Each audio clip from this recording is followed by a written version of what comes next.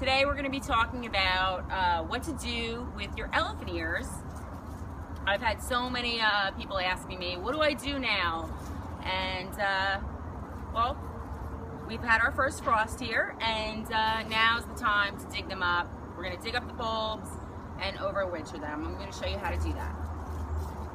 So let's get rid of some of this. We're going to cut some of this green off, just get it out of our way. I love this machete.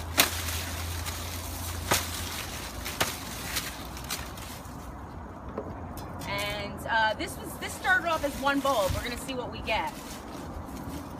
So you want to go down below the bulbs so you don't damage the bulb.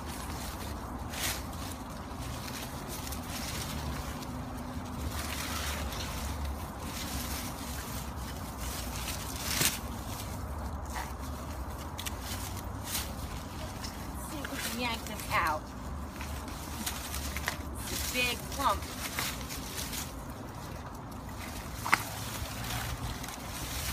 Look at that. I think we're going to have a lot of bulbs from this one. So you almost dig it up just as you would a hosta. Get most of the soil off. We're going to gently try to separate some of these. That's actually a bulb.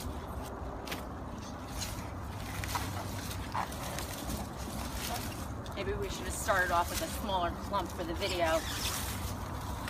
This is huge. You know what? We're going to just lift this up. Stick it up here. I've been digging up elephant ear bulbs all day now. Like I said, this was one bulb, this massive clump. So you just want to try to dig, like shake off most of the soil. And this is a bread knife, my favorite tool for the garden. Get rid of most of the green. Let's get this out of our way.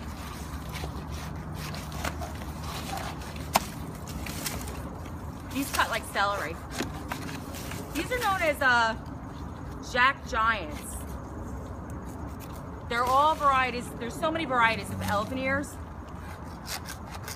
And some of them you can store the bulbs, other ones have tubers. So here's a bulb right here. It's gonna be a beautiful bulb. So we're gonna shake off most of the soil. I'm gonna let them sit outside for a few days. Maybe I'll put the whole entire wheelbarrow in the garage, just in case we get another frost. And then I will store these in the basement in a cool spot in my basement. In a cardboard box. You don't want to put them in plastic because they'll rot. So if you have a garage that doesn't freeze, you can keep them in the garage, or you can keep them in your basement in a dark cardboard box. And that's it. Happy planting.